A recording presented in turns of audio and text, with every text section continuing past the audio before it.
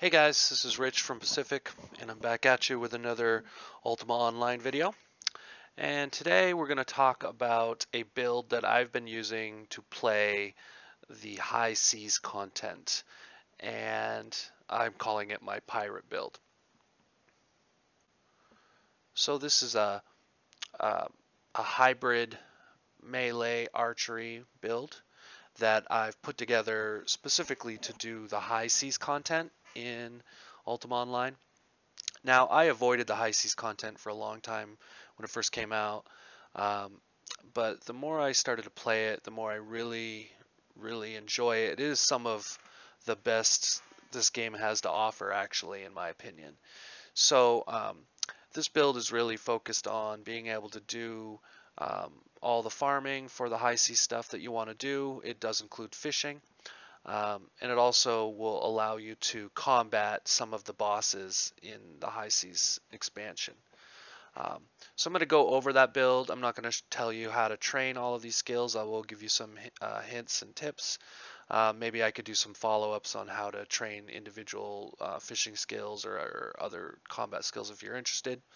I'm also going to tell you how to set up the new High Seas combat ships and how to raid the seas and win your fame and fortune through piracy. All right, so first off, this is a 810 point build. So this build does rely very heavily on items, very specific items that you will need. I'm going to review those right now, but first let's go over the end result. So as you can see up here, the end result is a hybrid. So we're going to have archery 120 when we're wielding a bow. We're going to have tactics 120. Chivalry locked at 80. We're going to have fishing at 120. Swordsmanship we're going to have either 120 or 100 or 120 or 115 in my case when we're wielding a swords weapon. Anatomy will be 100. Healing 120. And Bushido locked at 50. So first let's talk about some of the standout ones. So this is what we would consider an ABC archer, anatomy, Bushido, and chivalry tied with archery. We want Bushido at least 50, and the reason why we do this is so that we can honor our targets. 50 is the minimum skill required to honor, and that's all we really need it for. We're not going to really use any Bushido abilities other than honor. Additionally, we want chivalry locked at 80 because, like most of our melee characters that we've been going over, this is the minimum skill you'll need for consecrate weapon to work 100% of the time. Plus, it allows us to move around, cast enemy of one, and resurrect folks if we need to. So you get all the benefits of a pretty decent paladin. And then, of course, we have healing and anatomy. Um, this is going to be our primary healing skill, is we're going to use bandages. You can use enhanced bandages if you want, but with 120 healing skill, just regular old clean bandages will work just fine. So then we get into, we want both archery and swordsmanship. So I'm going to switch to the real skill here. And these are your real skills. You want 100 archery, 110 tactics, 80 chivalry, 120 fishing, 100 swordsmanship, 70 anatomy, 90 healing, and 50 locked Bushido. Now, you can get into this. You can swap out fishing if you don't plan on doing any of the fishing quests or want to fish up Scalus or anything like that. You can just stone off fishing and you can put something else more interesting here. I was actually thinking about trying spell weaving for some interesting effects. You can also, I did this a little bit with necromancy, and you can use vampiric form. You can essentially distribute these 120 points however you want. Resist spells comes to mind if you want to be more spawning and general purpose on this, but for me, this is my fisherman. I am a pirate on the seas. I should be a legendary fisherman. Um, so you can see these are all our real skills modified. We're up here at 110 points. All right, so to get uh, the 810 points for this, and to make our hybrid archer swordsman work, we're really going to need some special items. So the first one that comes to mind is you're going to need the hunter's headdress. This is a doom dropped artifact that gives you plus 20 archery, some decent dex and night sight, plus hit chance increase. So the resists are pretty abysmal on this, but what we'll do is work in some other legendary gear to kind of offset the resist. But really what we want this for is the hit chance increase and of course archery 20. Now, uh, the way this works is an enhanced client, and I'm sure in a classic client too, you can do this as well, where you can equip multiple items at the same time. So what I do is on my equip item hotbar, I'll have wherever I equip a bow, I make sure that I'm also equipping the hunter's headdress. This makes sure that whenever I'm armed with a bow, I have 120 archery. Um, if for some reason I forget, at least I am GM. So that's really it. Now the second item you will need for this will also be Captain John's hat. So this is the replica version. This is obtained by killing Nira, the champion spawn boss. It is a rare drop. Um, so I would recommend trying to find these however you can. If you have one, set it aside. It works really well in this build because it's basically the same as the hunter's headdress, except it's for swordsmanship. So similarly, whenever I arm a sword, so I like to use a scimitar um, or a whip, and whenever I arm those weapons, I will use the Captain John's hat so that I'm 120 swords. Well, in my case, I don't have the 120 swordsmanship scroll on this character yet, so I'm 115. So you can see the idea is that while I'm on my ship or when I'm fighting something um, big and heavy, I'm probably going to use my bow. If I want to dispatch a bunch of enemies quickly, I'm going to use my sword's weapon. Now this character is not a tank. You're not going to go and solo tank every boss that's out there with this character. You will be able to heal yourself and your allies pretty effectively with 120 healing and 100 nat. Um, and you should be able to keep up with any damage that's coming in from any of the high seas content. That being said, we don't really have any overt defensive skills. We're not using any sort of parry. We don't have any resist.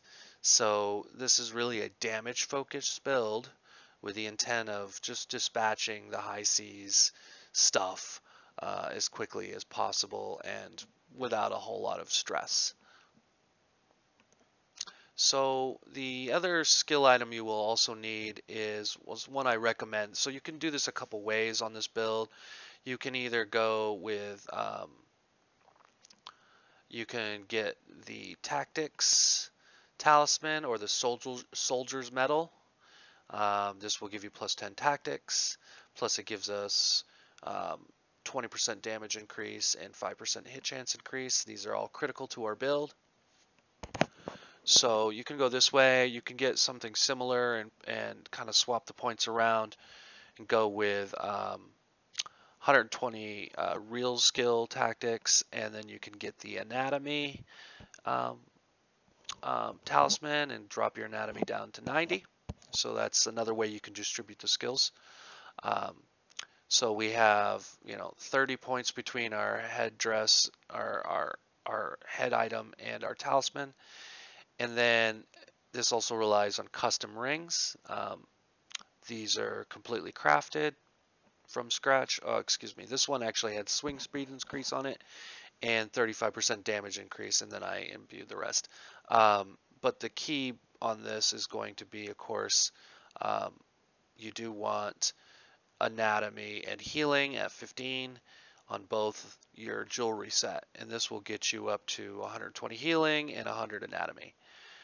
So that's how you can see my real skill. I only have 70 anatomy and 90 healing, and with those rings, I can get my primary healing skill all the way up to where I want it to be. Now we also will have a few other healing options. We do have Bushido. We could use confidence, and it will work most of the time. Um, and that'll give us a quick heal. Not much really at that level, especially since we don't have any parrying. This has a very limited value.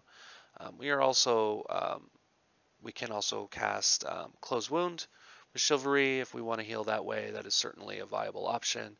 And of course, we could always use potions with a one-handed weapon or a balanced bow. So we really have, 3 or 4 healing options in here, but healing and anatomy are going to be our main ones. So you want to make sure you always carry bandages. So that's the main build. Okay, so some of the other items that are not critical to the build, but what I've kind of done, they are to me to make kind of my character the best. So the rest of the artifact items I use, of note, I am using Gloves of Feudal Grip for the damage increase of 30%. This allows me to get 100% damage increase on just my gear without the bow. So you can see I've got 100% damage increase while I have nothing in my hands. This makes it so that I can basically use any bow that I find or craft without having to put swing speed increase on it. Excuse me, I mean damage increase. Most of the legendary artifact bows that you'll find that come off the roof or whatnot, a lot of these items do not have damage increase. So it's very helpful to have 100% damage increase on just your gear. Now, it is a little difficult to get. Like you said, I'm getting 20% from my talisman. I'm getting 30% from my gloves. Now, these gloves are they're not exactly easy to obtain, but you can generally get, and I think I'm getting 50% from my jewelry set. There are many ways to get to 100% damage increase. I did pick a elven character, so I could include woodland, and you can see I'm actually getting 10% here out of my gorget. That's not even necessary. I can swap this out now. But you can use woodland armor if you're using an elf. You don't need to get 100% for this build to work. You just need to make sure that you always have 100% damage increase when you have a weapon in hand, at least. So if you're using crafted bows, I don't think I have any, but a lot of times the crafted bows, they'll by default come with 40% damage increase. I'm also using, of course, Ozzy's Obi for the stam increase and strength bonus. I've got a Quiver of Infinity for a little bit of DCI, and I'm using custom Woodland Gorget with stam, mana, lower mana cost, and damage increase. Plate mail arms that have stamina of 10. So you notice that what I'm trying to do, like any good archer, dexter character, you want to just stack your stamina. You can see that as far as stats goes, I have 150 dexterity. I have more than I need, so I could probably redo this gear. I think some of that's because of the bow I'm wielding. Yeah. So, but you want at least 150, so 125 base with 25 in items. You want to get as much damage as you can, so you want your strength as close to 150 as you can get. And then intelligence, it's I think it's locked at 10. So very typical with a Dexter character where I'm an elf. I have a intelligence locked at 10, so I get at least that 20 mana, and then I've got a bunch of mana increase items. So I'm getting up to 62 mana, which is great. I have over 200 stamina, which is excellent. And I'm rocking right now 35% swing speed increase with this bow. So I think I'm swinging this bow as fast as I can. At the very least, I'm 1.5 seconds. So there you go. Let's see. Now you can also see that I want to get 45% hit chance increase. That's also pretty important. Not quite as important as it is with a like a Sandpire, but you know it always helps to hit. Um, your leeches will kick in and all sorts of stuff. So we'll also be using life leech on this somewhat. So there's times when we want to use life leech and there's times when we don't. And um, certain bosses that do drain or give you, damage reflection when you use life leech, you want to use, obviously you don't want to use life leech. And that's one of the reasons why we're not using vampiric embrace on this character all the time. Instead, we're using anatomy and healing. So one, we can do more damage with anatomy, but two, we can actually effectively heal against Korgel and Scalus and um, whatever the other one is, Chari Beedris, or however you say it. Um, so they all use some sort of magic that makes it, if you're a vampire and you fight them, it actually hurts you more than you're hurting them. So that's why we're going with healing. Let's see. I also, of course, have got Shanty's Waiters, and I'm using um, Hawkwind's Robe. Now, this is not really all that beneficial to me, but the reason why I wear it is because it's got a few properties that I like. Lower mana cost and mana regen, but more importantly, it covers up the ugly looking headdress. I really do not like the look of the hunter's headdress. I do like the look of the hat, um, but since I'm swapping back and forth a lot, the Hawkwind's robe just covers them both up, so it doesn't really matter. And I'm also got Korgul's Sash for a little bit of DCI and stamina increase. Um, Now, the gear that you get is obviously depending on what you have, but you want to shoot for over 180 stam and as much strength as you can get. So that's really the key to this, aside from the critical skill items you will need. So the last thing on the gear here I want to go over is just the weapons that I like to use. So I like to find some of the best roof drop legendaries of, cool weapon types that I like. I like the scimitar because, for swords weapon, because it's fast, single-handed, um, and I had this good one that had, high life leech, high mana leech, high stamina leech, and hit fatigue. Um, but scimitar does have double strike, which works really well. Paralyzing blow also, it's not so handy in this particular case, but it can be handy if you use this character in other scenarios. Um, so as far as bow though, the main bow that you're going to probably want to craft on your own, this is a critical one because most of the combat on the open seas that you will be facing will be against orc type uh, or repond or orcs in particular. So um, I built this bow a while ago and it's served me really well. I'm hitting very hard against a lot of the high seas, either the pirate ships or um, the pirate beacons. You can take them out very quickly with an orc slayer. So this bow, I had hit lightning, so hit lightning, swing speed increase, and hit mana leech and orc slayer. That's what you want. So I made this by essentially, I think, let's see, I reforged this bow until I got um, certain amount in swing speed, I think 40 swing speed, and then I don't know if I enhanced this one or not. I probably could enhance this to get a little bit more. Um, but there's ways to get more than 30% on swing speed increase on bows. I'm not going to really go into super detail about that, but basically just get yourself a Hit Lightning Orc Slayer bow with the rest of the properties you want, and you'll do well on this. I like the composite bows because they have um, um, Armor Ignore as the primary. So Armor Ignore is going to be your best friend here. I also carry, so I mostly just all carry composite bows.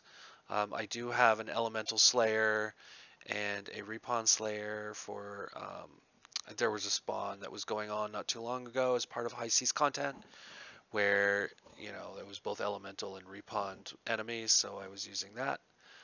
And then I've got a really nice roof drop bow that I use for general purpose. So this one has hit mana drain and hit fatigue. So if I'm fighting a boss that does not reflect the damage back, I'm going to use this. In fact, I might use this as well because it also has swing speed increase. This is a pretty good draw. Lastly, this is kind of an interesting weapon, but I use the Bladed Whip of Plundering that you can get from doing the High Seas content. You can also craft these bladed whips. This particular one, though, has hit explosion, which, whatever. It's not that great. The reason why I carry it is it's my whirlwind weapon. So when I'm fighting against Scalus, they'll toss eels, or sometimes you're surrounded, and so this does have whirlwind effect, and it does actually proc the hit explosion quite often. So it also has pretty high hit mana leech. So this is a good all-around whirlwind weapon. I do have some axes that I could use, typical what I would use like in a Sampire or melee build, but I like the whip because it's kind of a little bit of role play as well. Alright, so let's talk about boats and a few quality of life things when it comes to doing farming of the high seas content. So before we get into any of that, I just want to point out that I use placed boats from multiple characters on the same character. So with UO, you can only have one boat in the water per character. So the first thing you're going to want to do is you're going to want to make your way to Sea Market. So if you don't have a boat yet, a combat boat that can mount cannons, you need to find your way to the Sea Market. And the Sea Market is way out here in the ocean. It is basically due east of New Magencia docks. So what you want to do is log on to another character that's not your main pirate. So maybe like a mage or something.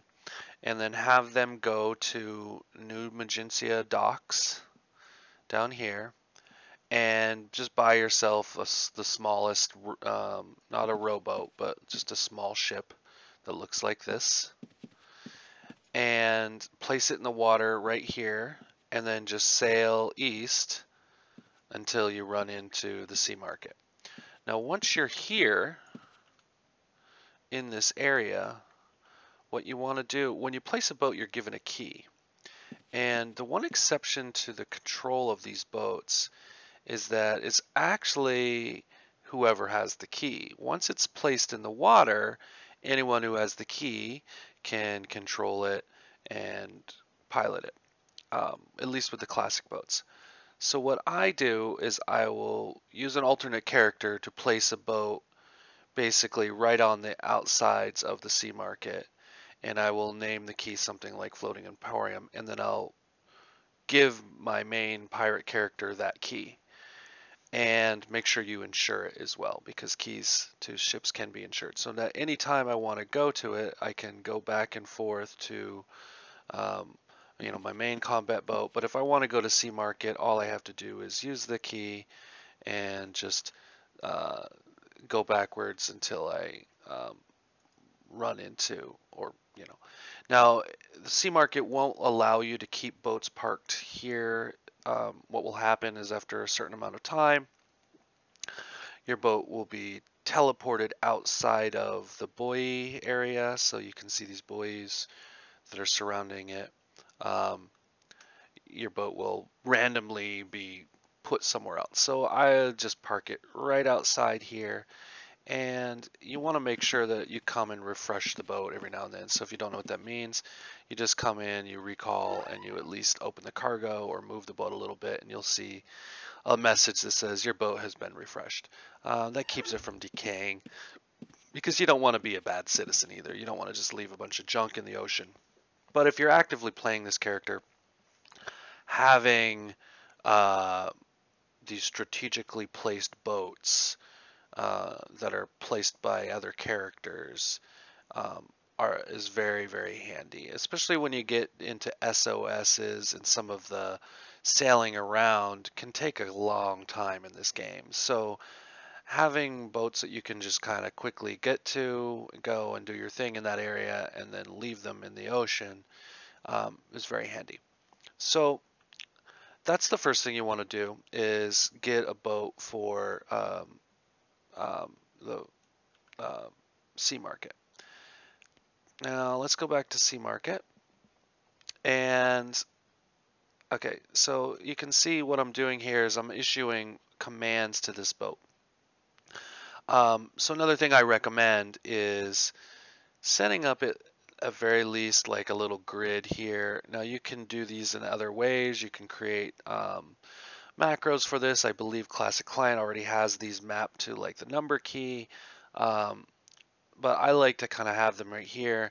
And what I use is I use like left shift and then, QWE, ASD, you know, ZXC.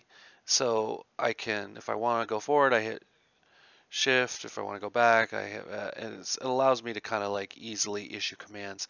And then I, of course, have one for stop as well. There's some other there's a couple other commands that you're going to want, and that's mainly the tracking and stop tracking, and I'll show you that here in a little bit.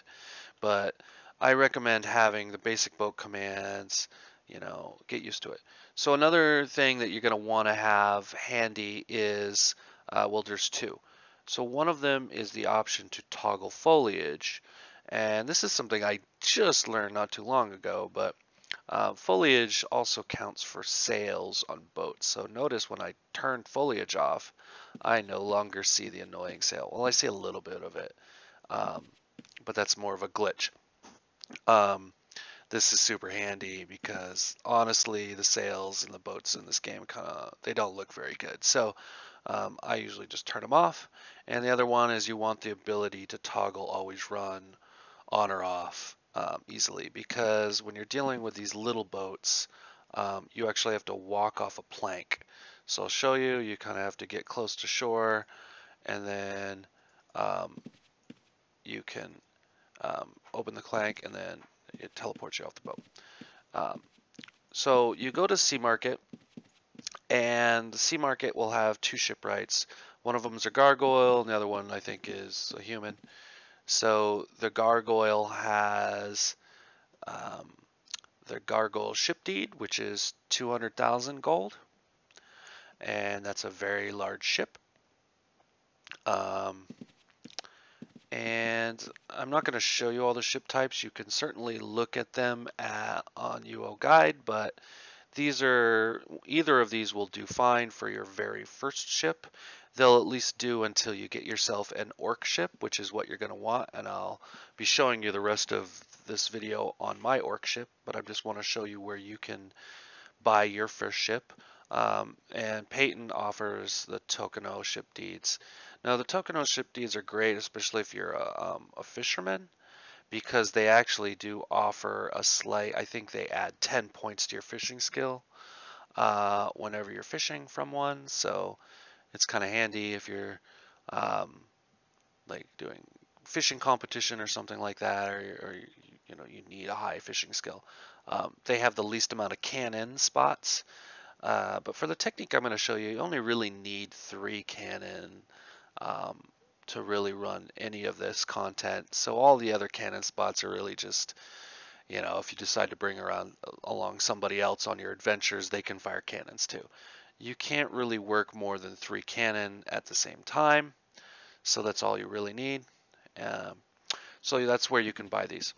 So I'm just going to move my ship out of here. Oh, also, while I'm here, this is also where you can get um, boat paint. I believe this is the only place you can get boat paint. And you also want to keep this area because there's one person here, the alchemist here, actually sells saltpeter. Now, I don't know if they sell saltpeter anywhere else, but um, in order to craft some of the cannon items to get started, you may need some saltpeter, so just remember that here. Um, I don't know if you can buy it any other vendor. I know you can mine it, and that's how it used to be obtained, but this is the fastest way to get it. It does cost quite a bit per. You don't need all 500. You just need, so to let you know, when it comes to cannon, which we'll talk about here in a bit, you just need enough to get started because you'll be pirating lots of the cannon materials so you only really need about maybe 40 or 50 total shots to get started in this. So let me go ahead and move my boat back out to the safe zone, and then I'll show you the orc boat. All right, so the main boat you're going to want for pirating um, is going to be an orc boat. Now, the only way you can really obtain one of these is you can buy one from another player. That's one option. Or you can start with either a Tokuno boat or the Gargoyle boat and hunt enough pirates to get the parts, the plans to make one orc boat. So I'll show you some of that here on how to gather some of that, but it does take a little bit. So if you have a buddy that can start you out, or you can find one in the vendor, it's probably worth the gold if you have it. If you don't have it, don't worry. You can start with a $200,000 boat and then get a few cannon on it and a few shots, and you can start your career as a pirate. But ultimately, to be a swarthy bastard on the high seas, you're going to want an orc boat. They do the most damage. Their cannons do. So this is mine. You can see that it's dyed black. It's getting a little shoddy. You can see the paint's kind of wearing here. So what I actually did is had some um, um, boat paint, and what you do is you target the mast. I think here, let me turn up my foliage, target the mast, and it says you've reached the maximum color capacity. All right, so I'm as dark as this is going to get. Maybe it's a little light on my screen. One thing that they don't tell you is that you can see that the boat paint color, how did I get it so dark? Well, what you do is you keep dyeing it the same color over and over, and it will get darker up to a certain point. You can also use boat paint remover to completely strip it back to its natural form. Okay, so what you're going to want to do when you get your first combat boat is basically you want to set up the front 3 cannons. Now I've played with it, like, there are a couple different ways, and really this is the best view, the best opportunity for you to have all 3 cannons. So there's a few things that I'm going to show you that will make your life a little easier.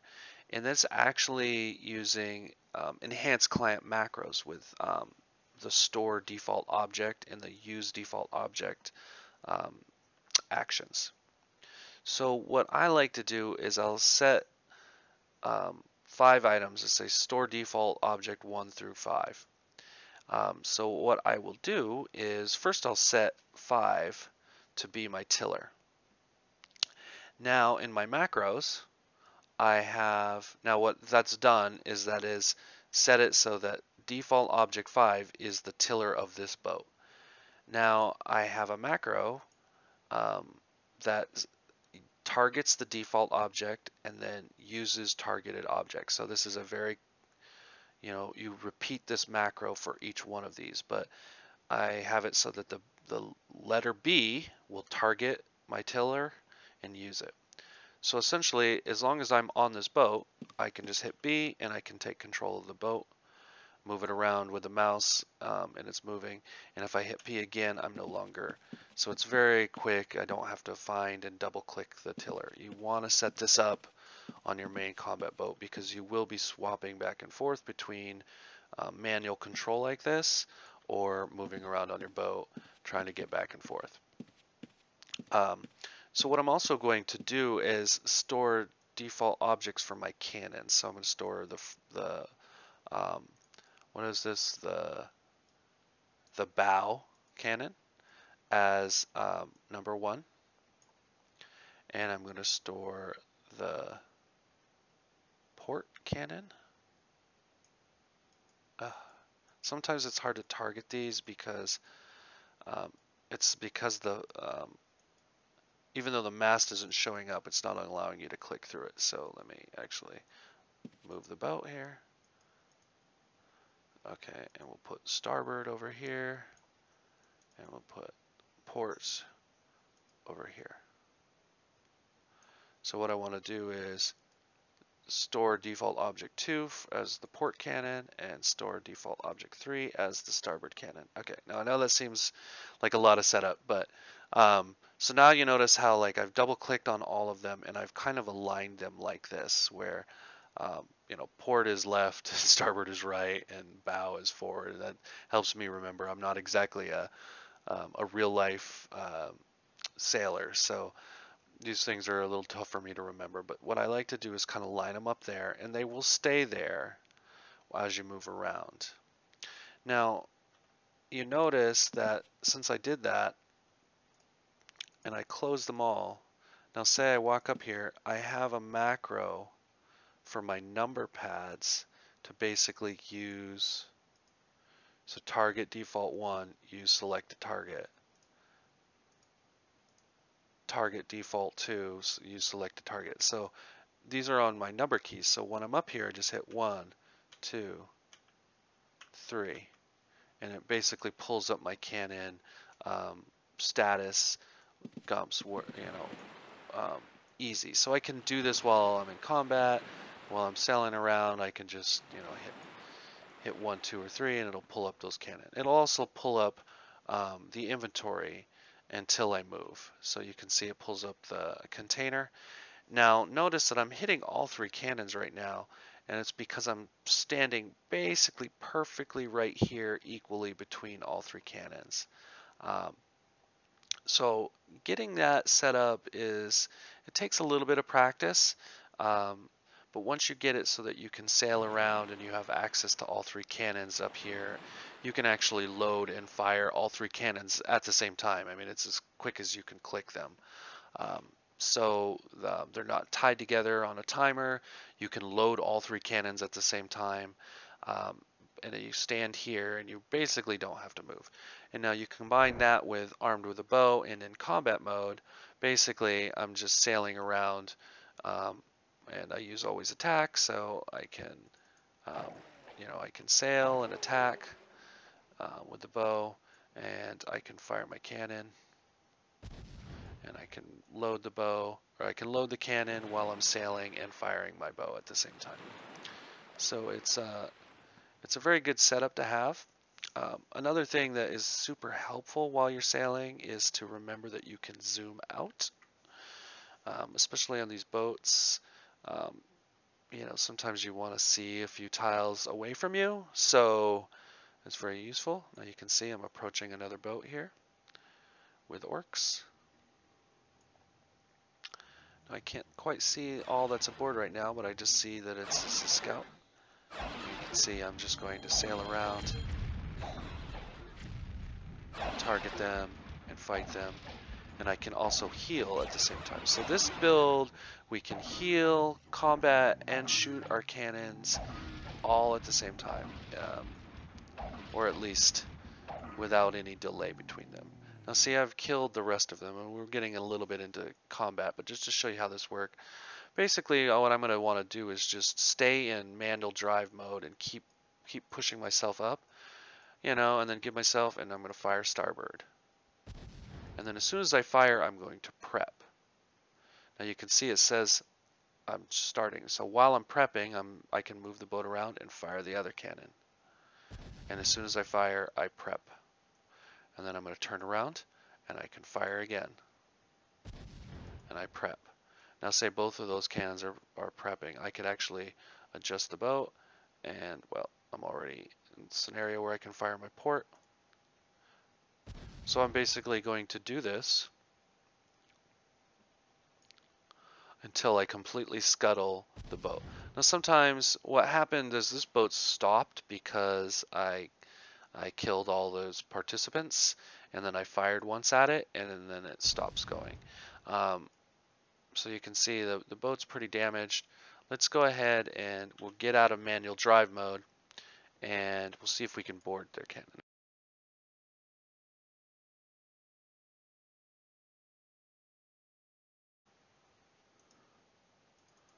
Okay, so you can see we don't have permission to board yet, so because we haven't quite scuttled it. So it looks scuttled, but it's not. So what I want to do is basically go ahead and go back into manual drive mode. I'm going to keep firing my cannons. Remember, starboard is to your right, port is to the left,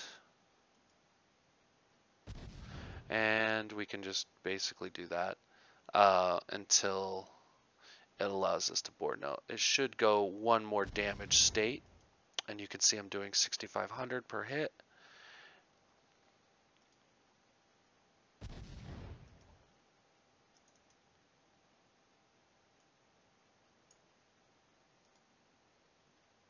There we go. So now what I like to do is just, I'll go out and I just like to finish making sure that my cannons are charged.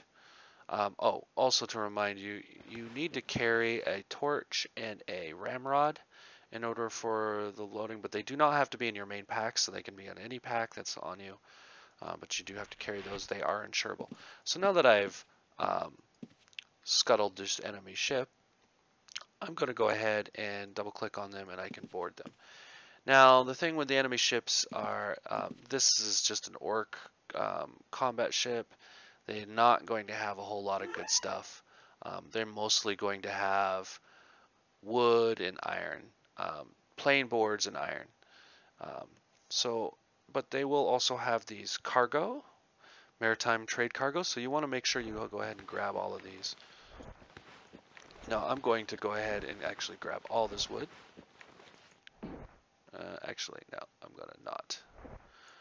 I don't need to do that right now. So you also want to make sure you go to the cargo hold, and this is where you see you're going to be able to loot the cannon items. So I was able to loot. Each ship will have at least some of these. In most cases, they will have more than you spend to or use to bring down the ship. So this case, pretty close. I mean, 13 powder charges, but I got 20 of those and 20 fuse cords. So I didn't shoot 20 shots to bring that ship down. Maybe close, but if you keep doing this, you'll see you will end up finding more of these items than you spend. Also, some interesting. That's where I got a white dot cloth dye, and then I'll get all these cargoes. And also the cargo holes are where you can find refinements. So you can see I've actually got several of hardening, which are pretty good. I'm going to grab all of them. And if you want, you can go ahead and loot the crew. And, I like to pick up arrows from them, maybe bandages. Maybe I'll eat their food. One of the things I want to show you here is there's going to be a lot of looting of these ships in the high seas. So it is absolutely critical that you set up your user agents to work for you, not against you. So what I mean by that is, so your cargo is a container, and you notice that it carries 1,400 stones, which is great. This allows you to stay on the seas. You can collect stuff. You can store it in here like your bank. Also, like your bank, it does allow you to use commodity deeds.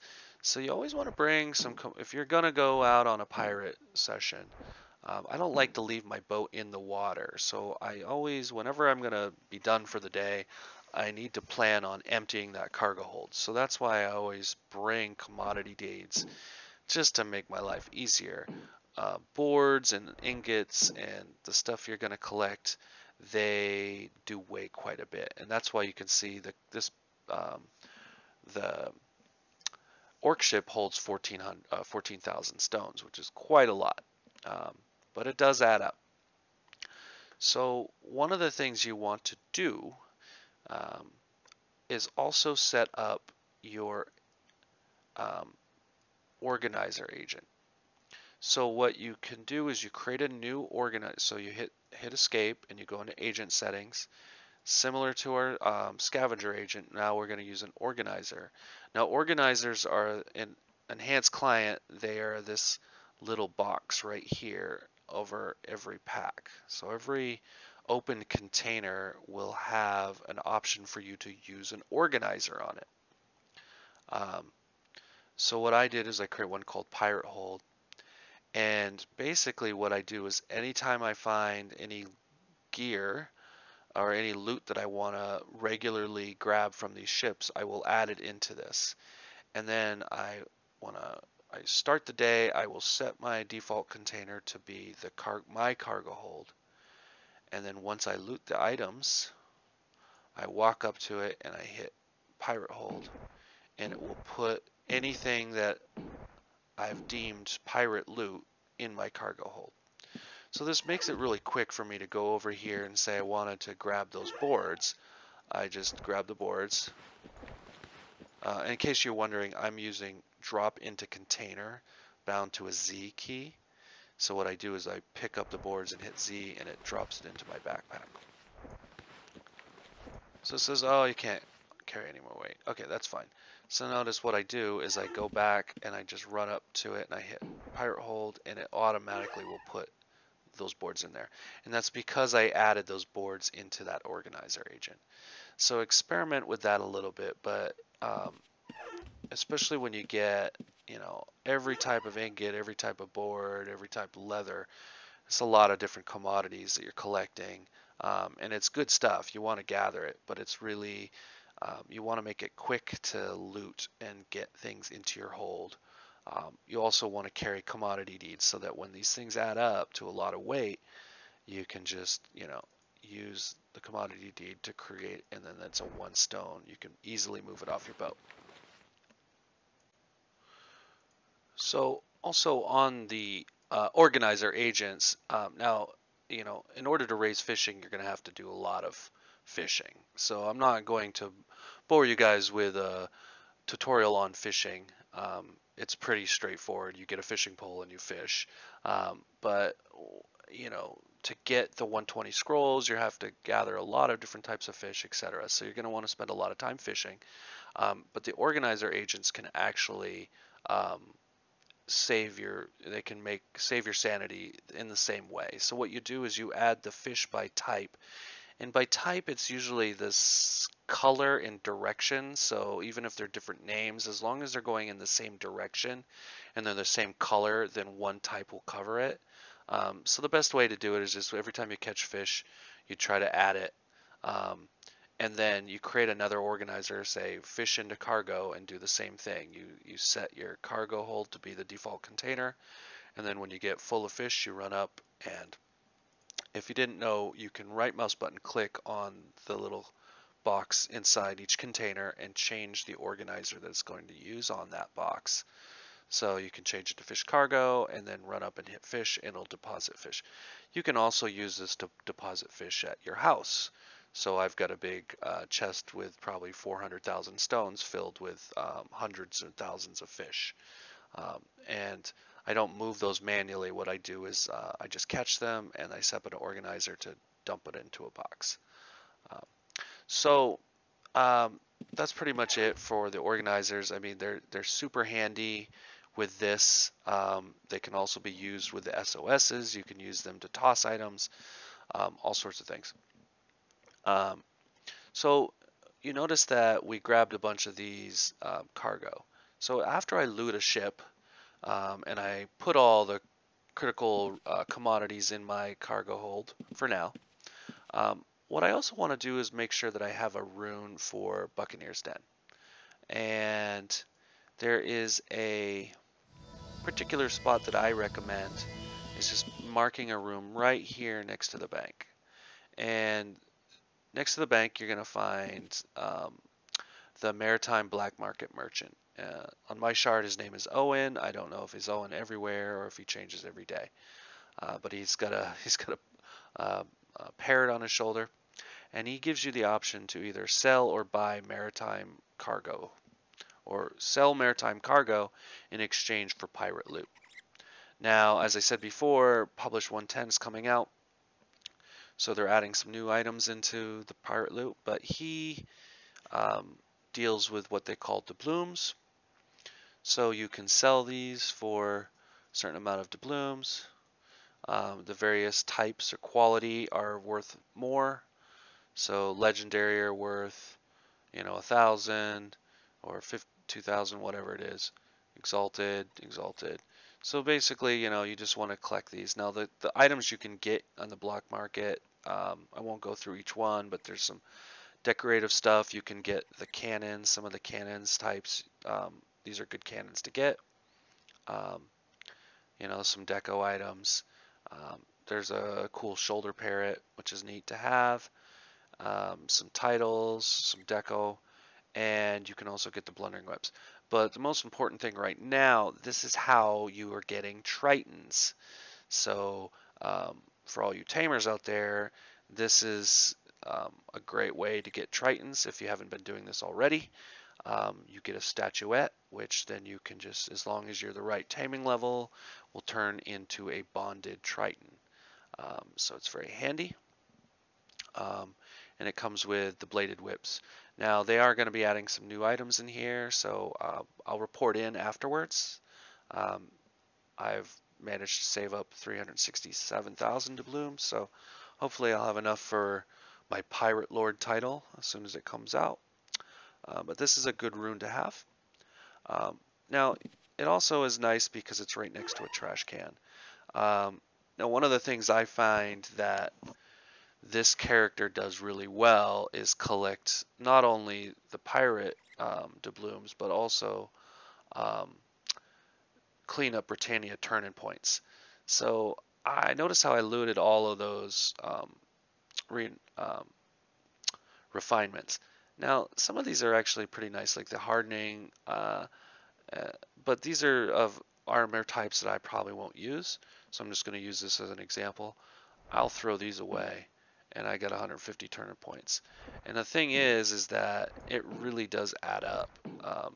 You start throwing away or tossing the semi-rare items that you get in this, and if I decide I want to collect turn-in points and I hunt pirate ships or other merchant ships for it, I can get up to 10 to 15,000 turn-in points per ship, and it goes pretty quick.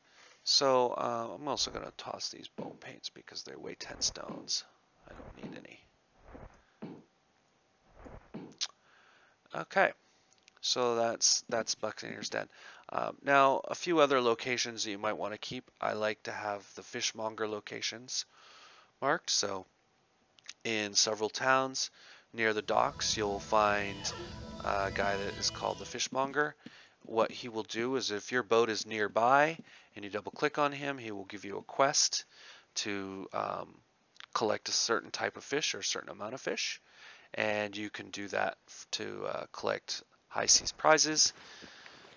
He'll mostly give out bait, fishing bait, and other things, but if it's a high enough value, this is how you're going to get your 105, 110, 115, and 120 fishing scrolls, is by doing the fishmonger quests. I highly recommend looking up in UO Guide or on the Wikipedia page. Or wiki page for the fishmonger quests. It goes into detail about the types of fish and where you can get them from. But I like to have all of them marked. Um, I also will have the Zento Pirate Quest location marked because um, this is a good place to actually hunt pirates because you don't have to go back and forth, sail around. Basically, you can just park your boat here in the Zento Ocean. Um, it's also fairly safe, and you'll usually find a lot of boats outside of um, the, the the buoy area. So that's pretty much it on those. Let me go back to my ship. Oh, so notice that I have a rune for my ship, and it's insured. Um, this is just quality of life because, like I said, I will move back and forth to multiple ships. You can see, like here, I actually have a Brit ship parked in the ocean. Um, and this is also where I do my pirate binding. Um, so when I do this, I set up multiple ships on different characters, and then I make sure that um, if I am using multiple accounts, I make sure that I add my characters on other accounts as captains so that I can manipulate the ship on a second account, or I can just have them in the ocean and they work for.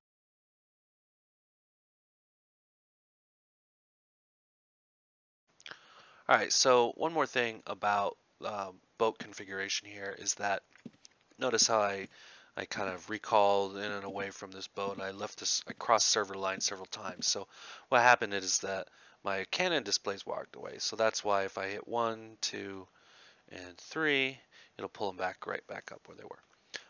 So that's why we do that before. Now I did mention that there was one other command, and you might wonder like, well, how do I find these pirates? Well, okay, so I'm going to give away. This isn't exactly a secret, but it's kind of my hunting area. Where I like to do is I go to the Jalamoom Gate and basically or Jalam, and basically everything east of Jalam between uh, Hull and this sea right here. So basically the East Jalam Sea um, is basically crawling with pirates and merchants and pirate beacons. So the other area is we talked about Zento, and I'll show you that one. If we go to Zento, um, it's basically all in this area. So just east of Zento along the southern um, south of the Moon Gate, and actually sometimes even up and around this horn, you can find pirates and beacons and merchants. I found it's not quite as much as the East Jalam Sea, so that's where I like to stick. Um, and it's still a pretty big ocean. So fortunately, they put a really neat feature in there called tracking, and I'm not quite sure I understand all of it, but what I do is I set up a key to say T for start tracking and then Shift T to stop tracking. And what I'll do is I'll zoom out and I'll start tracking. And if there's something that's nearby, and I think it's like 160, I don't know, it's a lot of tiles. It'll see how it gives me an arrow and it'll kind of point me in that direction. Now, if I say stop tracking, they'll go away. So I want to keep tracking on, and you can just follow the arrow, and I'll even show you dots on the map, but they're not exactly precise. It's just giving you the direction. So we just follow it, and it will kind of turn if you see it turn. And sometimes it does weird stuff, and you could say we should run into some sort of other vessel on the seas. Now that can be a beacon, it can be another ship, player-owned ship will also show up here. In this particular case, it is another orc scout ship, which I'm not going to bother bringing down right now. So that allows me to just kind of sail off in this direction towards the other arrow, and hopefully run into something a little more valuable. So in this particular case, it's actually a dread pirate, another dread pirate. So we're going to bring these guys down. Alright, so this is our first dread pirate. Now, what I'm going to show you here is you see here I've got a pirate binding rope. Now, you get this by accepting the quests from either the guy at the Zento docks or the guy on the at the sea market. But I'm going to use a trick where this character's boat is on the same server that we're on right now, but it's up closer to I put it somewhere else on this server. So I'm gonna kind of show you binding this pirate, and it may not work the same way with you because you'll probably end up having to sail back. And maybe I'll do another video on how to optimize pirate fighting. But this is how we're going to bring it down. Basically, we're going to do the same thing we did before. We're going to bring up our cannons. And we're going to make sure we're in combat mode with our bow. And we're going to be taking out the orcs. Don't bother fighting the pirate yet. So if you don't want to target the pirate because we actually want him at 100% health before we start to fight him. So we'll go ahead and we'll just kind of load and fire our cannons. Make sure that you heal. Notice that I am taking damage, but 120 healing will heal 50-60 hit points pretty easy.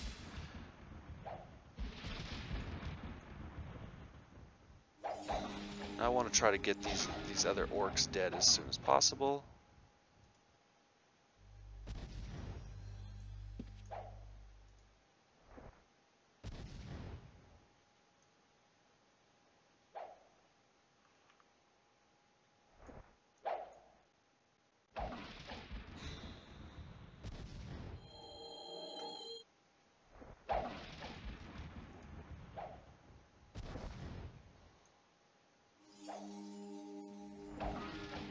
There. So now I'm going to go ahead and arm my sword because I don't really want to fire at the pirate. I just want to stop him. Now, what's kind of nice about this is that when the ship stops, he'll be scuttled. You'll be able to join him. So I want to change over here, fire port cannons, load them, fire bow cannon, and he's scuttled. All right. So now, before I get into looting, what I'm going to do is he's just going to, shoot arrows at me. He's mostly harmless. And I'm going to get out of manual drive mode, and I'm going to fix my zoom. And what I'm going to do is honor him. Oh, so I have to actually board the... So I want to make sure that I get the honor. So I started honorable combat. Now I'm going to go ahead and cast enemy 1, and I'm going to just kick his butt. I'm going to use onslaught with my scimitar, and I'm just going to beat on him.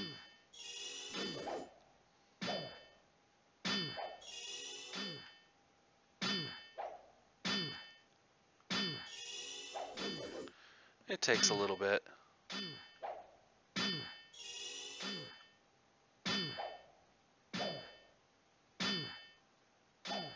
So you see, this is why we have swords, because it really brings down the pirate a lot faster than just the bow.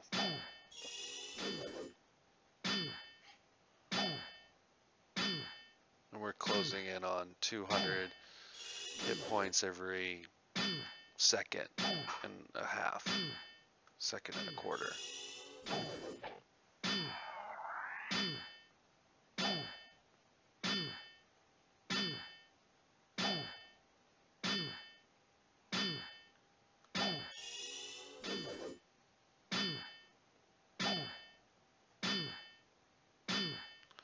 Okay, so once he gets down to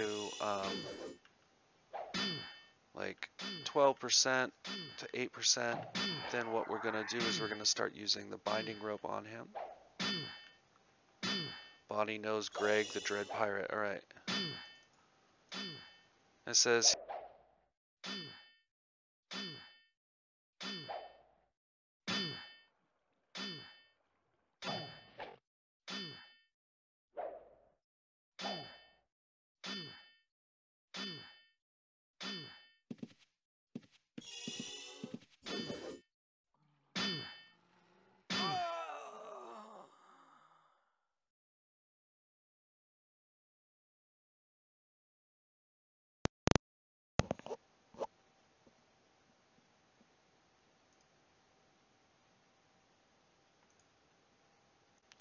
okay, so in this case, I killed the pirate because my ship wasn't in the area, my main ship that has the binding pole, so I wasn't able to capture him. But by killing him, you get a death certificate, and you can turn this into the quest giver, and they give you, some gold, and I don't know, you might give you some other items for it.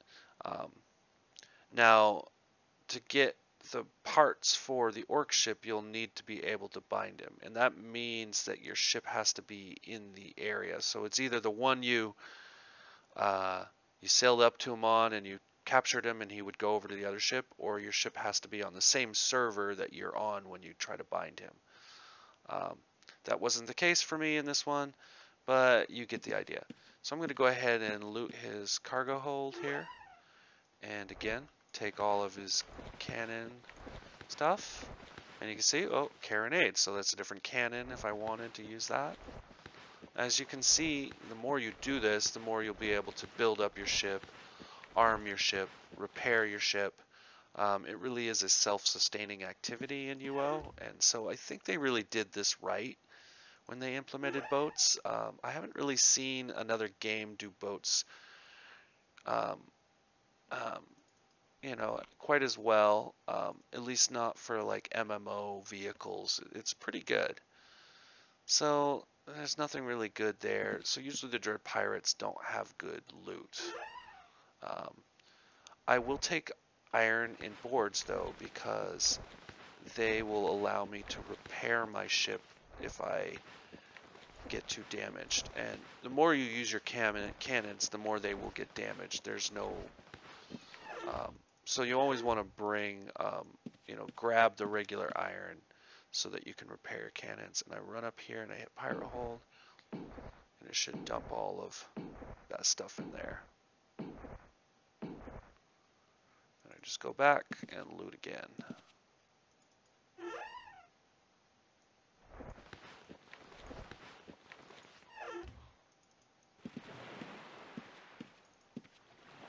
Hit pirate hold. All right. So that's Dread Pirates. Okay, so I found another Dread Pirate, and I was able to put my main boat with my pirate binding pole close enough to be able to capture him. So you can see that he's bound up on this pole. So what I'm going to do is I'm actually just going to sail across the server line so that I'm on the same server line as the quest giver for this. And in my particular case, it's here by the sea market. And instead of sailing all the way to the sea market, what I'm going to do is I'm going to leave the pirate right where he's at, and I'm going to recall to my little skiff, and I'm going to sail backwards.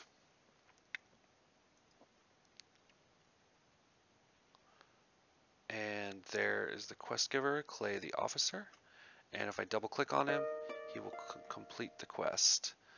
And that's great. And then what he gave me was, what did he give me?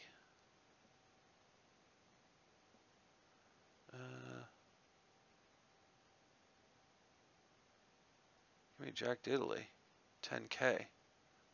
Oh, no, he gave me part of an orc ship. Okay. So, as you see, I got part 6 out of 8. So you need to collect each part. And what you can do is combine them together. And once they're combined together, you get the deed for an orc ship. Now, while I'm here, I'm just going to go ahead and double click on him again and accept the quest and get another pirate binding pole. And I'm going to go forward. Now notice how it didn't show up on the boat that I'm at. It shows up, it's bound to the boat that my character has placed in the water. So what I've done is my main pirate, I actually place a boat here where I cross back and forth across the server line. This is going to have the one where my pirate pole is on. And I'm going to keep it right here, you can see. And then the main boat that I'm going to use for fighting is placed by another character, and I just happen to be captain of it. So it allows me, I'm using 3 boats here to kind of farm pirates, and you can do it a little easier than that with the Zento location, because the Zento location, a lot of times you can find pirates in the same server line as the quest giver himself, so you don't even have to do that. You just recall back to the quest giver and collect your reward and start the quest over again. But when you're fishing for pirates in the Jalum Sea, you kind of have to use this multi-boat cross-server thing. Alright, so a lot of what we're doing also as a pirate is, you have used tracking here to track down this merchant ship. Now the merchant ship, they'll either be humans or gargoyles, but neither case are they aggressive monsters. Now what's interesting about this is that they're blue. You can shoot them, and I do believe you can kill them, and you do lose karma, but you don't actually have to. All you have to do is just scuttle their ship, and you can start collecting their loot. You can just board them and collect their loot. Now, one of the things I want to point out here is that I've noticed that there's definitely a distinctive aspect to what type of chest you see on their deck based for what type of loot they have. So these are like wooden crates and small boxes. These are probably going to be like food or lower end resources. These are the medium fancy boxes. They're kind of probably like mid-range, probably have like shadow ore and maybe copper and that sort of stuff. It's really the fancy elven boxes you want to find. Those will have like valorite and virite and frostwood and bloodwood. So I'm not going to bother wasting the canning on these guys. I'm going to find another a little bit richer merchant ship. If I don't find any soon, then I might come back and kill these guys or get rid of scuttle it so that it cycles and spawns a new one. So that's one thing, is that once you scuttle a ship, it will go away and a new one will spawn in the area. Alright, so through tracking I found another merchant ship, and this has, as I was saying before, has 3 the bright white fancy chests. So I'm going to go ahead and scuttle these guys, and I'll show you what kind of loot they have. Alright, so you can see I scuttled these guys, they stopped moving, and they're all just blues. They're not going to attack me. So let's see what's in. Let's check their cargo first. Of course, I get the typical cannon stuff, another cannon, and some refinements. Now you always want to check the refinements, because sometimes you will find the invulnerability ones, so it's a good spot for those. Alright, so let's check the first. Oh, and sure enough, there we go. Let's check the second.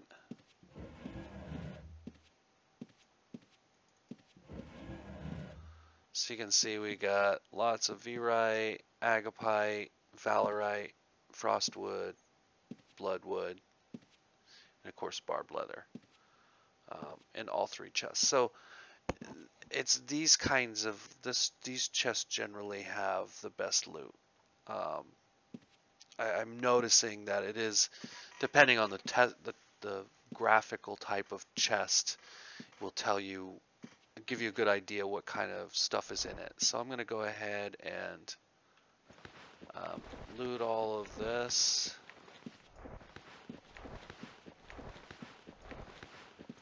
And I'm only really able to do, I can't do it all, so I'm gonna go ahead and go up here and use my organizer agent.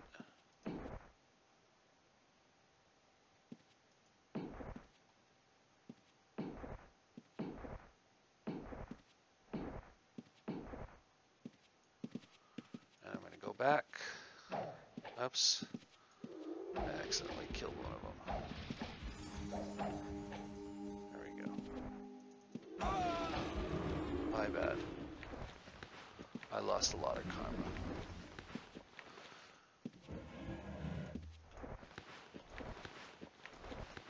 Whole lot of V-Ride on this load.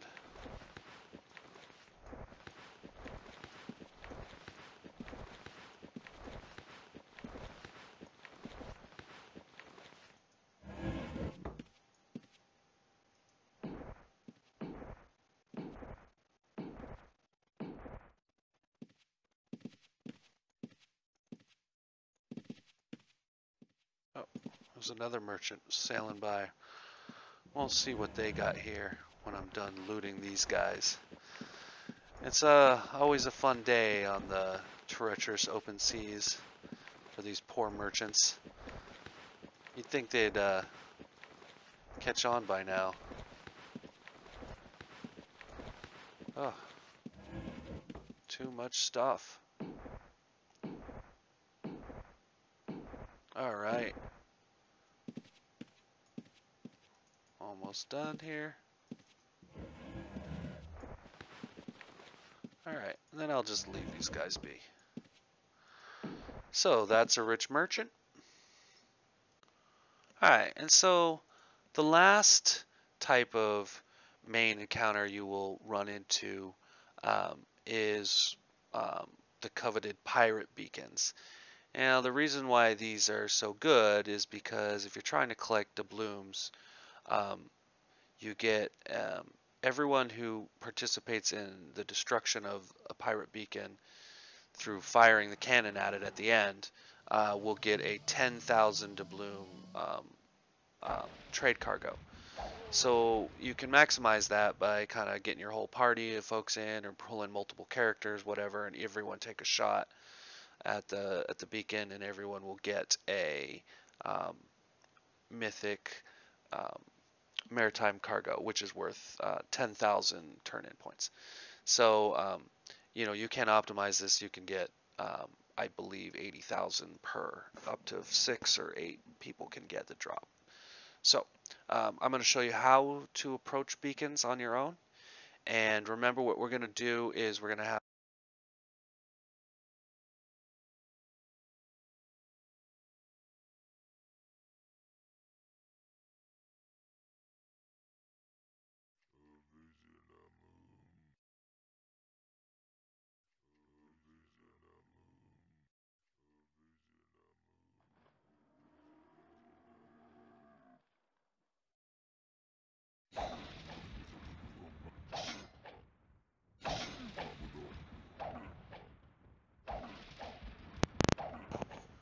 now you want to keep an eye out here, because if you see numbers start to appear on your boat, that means they're firing cannons at you.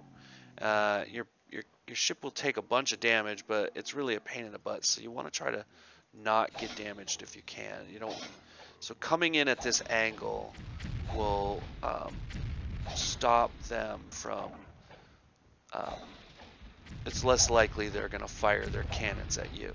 So notice I killed these two on this side. What I'm going to do is actually back up and approach the other side at the same angle. I'm going to clear out one side at a time.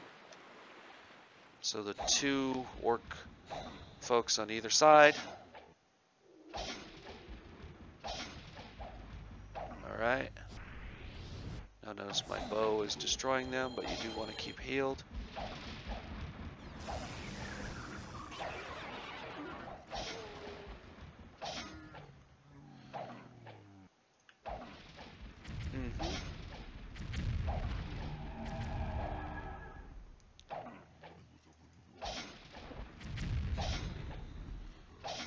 Now, these pirate beacons will also spawn like deep sea serpents and krakens.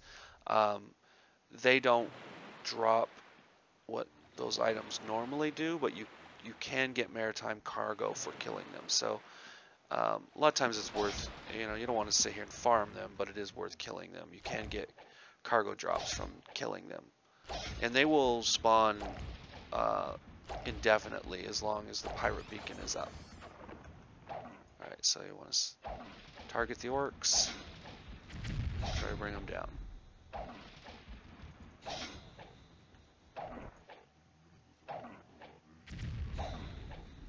So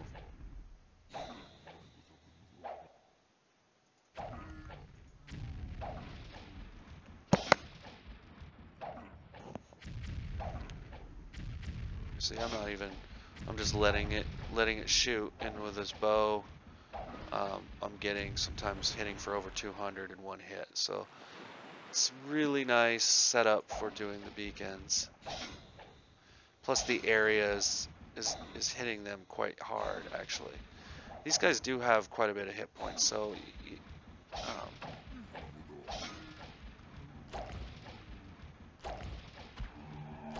rid of this Kraken. Yeah, I'm going to zoom back in here, and let's target the last orc.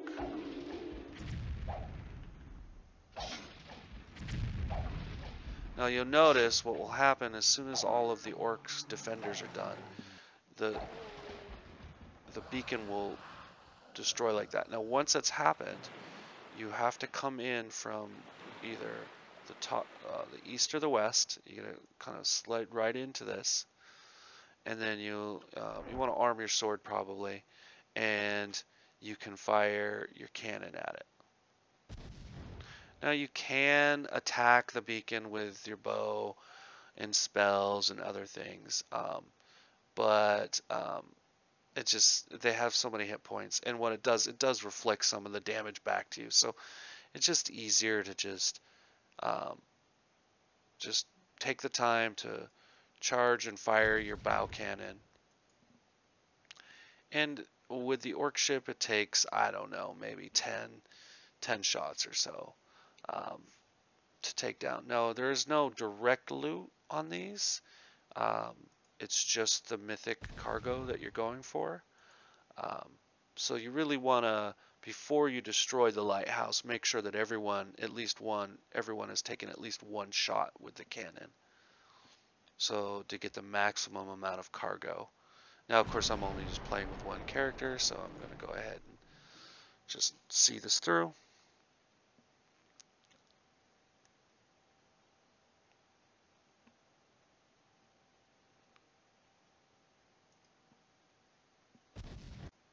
Alright, so almost done here. Need one more shot.